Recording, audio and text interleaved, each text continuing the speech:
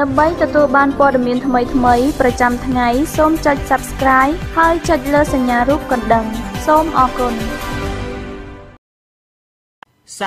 ហភាពអឺរ៉ុបបានអនុម័តសេចក្តីសម្រេចចិត្តមួយកាលពីថ្ងៃប្រហ័សនេះដោយនៅក្នុងសេចក្តីសម្រេចចិត្តនោះសហភាពអឺរ៉ុបបានលើកឡើងពីក្តីបារម្ភយ៉ាងខ្លាំងចំពោះព្រឹត្តិការណ៍នយោបាយដែលបានកើតឡើងនៅក្នុងប្រទេសកម្ពុជាហើយទាមទារឲ្យរដ្ឋាភិបាលនៃប្រទេសដែលកំពុងរងឥទ្ធិពលពីប្រទេសចិនកែលម្អជាបន្ទាន់នៃស្ថានភាពអាក្រក់កន្លងមកឲ្យទៅរកភាពដើមវិញដើម្បីទទួលបានអត្ថប្រយោជន៍ពាណិជ្ជកម្មបន្តទៀតនេះបើយោងតាមសេចក្តីសម្រេចចិត្តរបស់សហភាពអឺរ៉ុបដែលបានចេញផ្សាយលើគេហទំព័ររបស់ខ្លួននាពេលថ្មីនេះការអនុម័តលើសេចក្តីសម្រេចចិត្តកាលពីល្ងាចថ្ងៃប្រហ័សនៅសហភាពអឺរ៉ុបបានធ្វើឡើងភ្លាមដោយមិនបង្អែបង្អង់យូរបន្ទាប់ពីក្រុមតំណាងរាស្ត្រសហរដ្ឋអាមេរិកធ្វើការពិភាក្សារោគវិធានការបន្ថែមទៀតដើម្បីធ្វើយ៉ាងណាជំរុញឲ្យរដ្ឋាភិបាលទីក្រុងភ្នំពេញក្រោមបញ្ជារបស់នាយករដ្ឋមន្ត្រីលោកហ៊ុនសែនភ្ញាក់រលឹកហើយកែប្រែស្ថានភាពនយោបាយឲ្យប្រសើរឡើងវិញក្រោយការបង្ក្រាបលើអង្គការសង្គមស៊ីវិលការចាប់ខ្លួនលោកកម្មសខាមេដឹកនាំគណៈបកប្រឆាំងហើយនឹងការបង្ក្រាបដែលមិនធ្លាប់មានពីមុនមកលើបណ្ដាញសារព័ត៌មានឯករាជ្យក្នុងប្រទេសនិងចុងក្រោយនេះគឺការរំលាយគណៈបកសង្គ្រោះជាតិដែលមានសម្លេងប្រជាពលរដ្ឋគាំទ្រជាង 40% នាពេលបោះឆ្នោតកន្លងមកសហភាពអឺរ៉ុបកាលពីថ្ងៃទី14ខែធ្នូឆ្នាំ2017បានបោះឆ្នោតទទួលយកការពិចារណាលើការព្យួរទុកកម្មវិធីអនុគ្រោះពាណិជ្ជកម្មដែលមានឈ្មោះថាអ្វីទាំងអស់លើកលែងតែអាវុធឬ Everything But Arms ហៅកាត់ថា EBA ដើម្បីឆ្លើយតបទៅនឹងការប្រព្រឹត្តអាក្រក់ឡើងវិញនៃរបបផ្ដាច់ការនៅកម្ពុជាជំហានរបស់សហភាពអឺរ៉ុបបែបនេះអាចបង្កផលវិបាកយ៉ាងធ្ងន់ធ្ងរសម្រាប់ប្រទេសកម្ពុជាដែលបានលក់ទំនិញនាំចេញប្រហែលពាក់កណ្ដាលទៅសហគមន៍អឺរ៉ុបហើយភាគច្រើនជាសម្លៀកបំពាក់និងស្បែកជើងជាផ្នែកមួយនៃឧស្សាហកម្មដែលបានផ្ដល់ការងារដល់ពលរដ្ឋប្រមាណ 70,000 នាក់នៅប្រទេសកម្ពុជានៅក្នុងសេចក្តីសម្រេចចិត្តដែលនិយាយពីកម្មវិធីអនុគ្រោះពាណិជ្ជកម្មនេះបានឲ្យដឹងក្នុងន័យដើមថាប្រសិនបើប្រទេសកម្ពុជា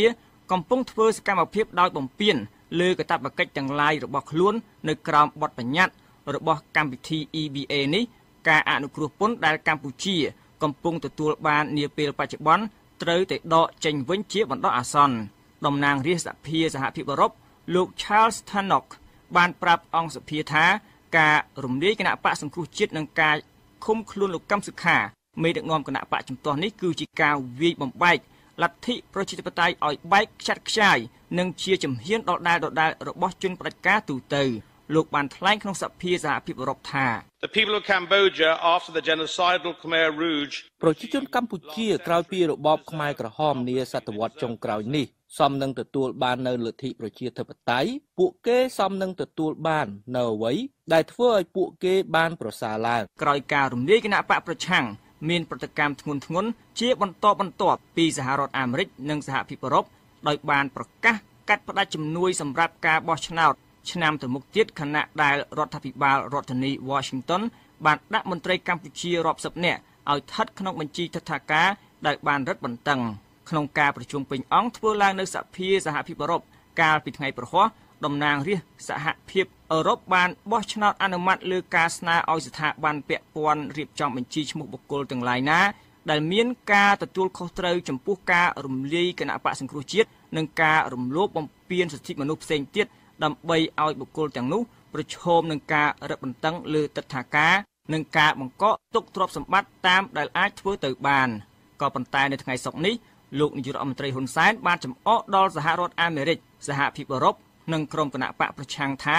អាមេរិកនិងអឺរ៉ុបមិនអាចគៀបសង្កត់រដ្ឋាភិបាលលោកឲ្យធ្វើអ្វីតាមតែអំពើចិត្តបានឡើយលោកថែមទាំងបានថ្លែងទាត់ចោលនៅផែនការដាក់ទណ្ឌកម្មសេដ្ឋកិច្ចនិងការទូតនានា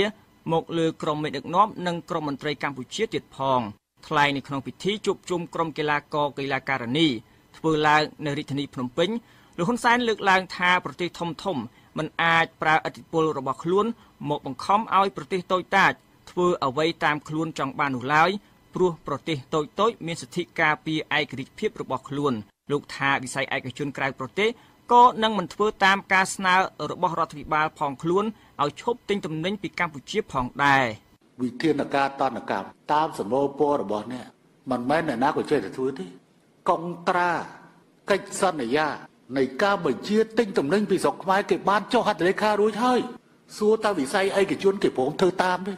ត្រូវសងគេងាប់នៅនេះត្រូវសងគេងាប់នៅនេះតែទៅនឹងការបោះឆ្នោតរបស់សភាសហភាពអឺរ៉ុបកាលពីថ្ងៃប្រហ័សលោកហ៊ុនសែនបានថ្លែងដល់របាយការណ៍របស់កាសែតភ្នំពេញប៉ុស្តិ៍ថាសភាសហភាពអឺរ៉ុបបានចេញសេចក្តីសម្រេចចិត្តស្រដៀ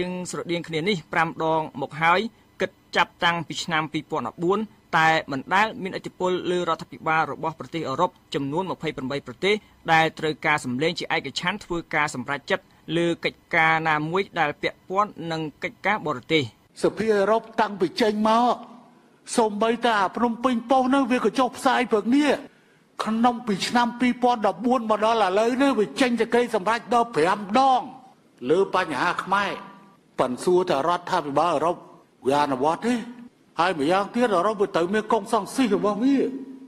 សម្រាប់ការគម្រាមបង្កក់ទ្រព្យសម្បត្តិដែលជាការស្នើរបស់សភាសហភាពអឺរ៉ុបនោះលោកហ៊ុនសែនដែលរបាយការណ៍របស់អង្គការ Global Witness បានរកឃើញថាក្រុមគ្រួសារលោកមានទ្រព្យសម្បត្តិស្មើនឹងទឹកប្រាក់ជាង$200 លានអាមេរិកនោះបានអះអាងថាលោកលើកទឹកចិត្តឲ្យមានការបង្កកទ្រព្យសម្បត្តិនេះមកលើរូបលោកផ្ទាល់និងក្រុមមន្ត្រីរបស់លោកបានបញ្ជាក់ថាលោកគ្មានលុយផ្ញើនៅបរទេសទេហើយទ្រព្យសម្បត្តិដែលលោកមានគឺសាលារៀនវត្តអារាមស្រះទឹកនិងប្រឡាយទឹកជាច្រើននៅក្នុងប្រទេសលោកហ៊ុនសែនថ្លែងក្នុងន័យដើមថាសូមប្រាំទៅខ្ញុំលើកទឹកចិត្តឲ្យអឺរ៉ុបនិងអាមេរិកបង្កកទ្រព្យសម្បត្តិរបស់មេដឹកនាំកម្ពុជាខ្ញុំលើកទឹកចិត្តថែមមិនចាំបាច់គម្រាមទេធ្វើទៅណៃប្រកែណៃធ្វើទៅណៃទៅលោក George Ega ឯកអគ្គរដ្ឋទូតសហភាពអឺរ៉ុបប្រចាំកម្ពុជាបានបញ្ជាក់ VOA តាមសារអេឡិចត្រូនិកឬអ៊ីមែលនៅថ្ងៃសុក្រនេះថាគណៈកម្មការសហភាពអឺរ៉ុបនិងគណៈកម្មការសេវាកិច្ចការបរទេសរបស់អឺរ៉ុបនឹងធ្វើការពិចារណាល្អិតល្អន់ទៅលើអនុសាសន៍ទាំងឡាយដែលបានលើកឡើងនៅក្នុងសេចក្តីសម្រេចរបស់សភាសហភាពអឺរ៉ុបតែលោកមិនអាចធ្វើការអធិប្បាយបន្ថែមបានទេចំពោះការសម្រេចចិត្តរបស់សហភាពអឺរ៉ុបដែលនឹងត្រូវធ្វើបន្ថែមក្រោយលទ្ធផលនៃការប្រជុំសភា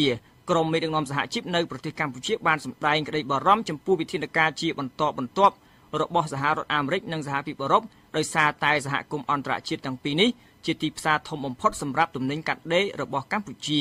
លោកអាត់ហ៊ុនប្រធានសហភាពការងារកម្ពុជាបានប្រាប់ VOA កាលពីថ្ងៃប្រហ័សយ៉ាងដូចនេះនៅអឺរ៉ុបវាមាន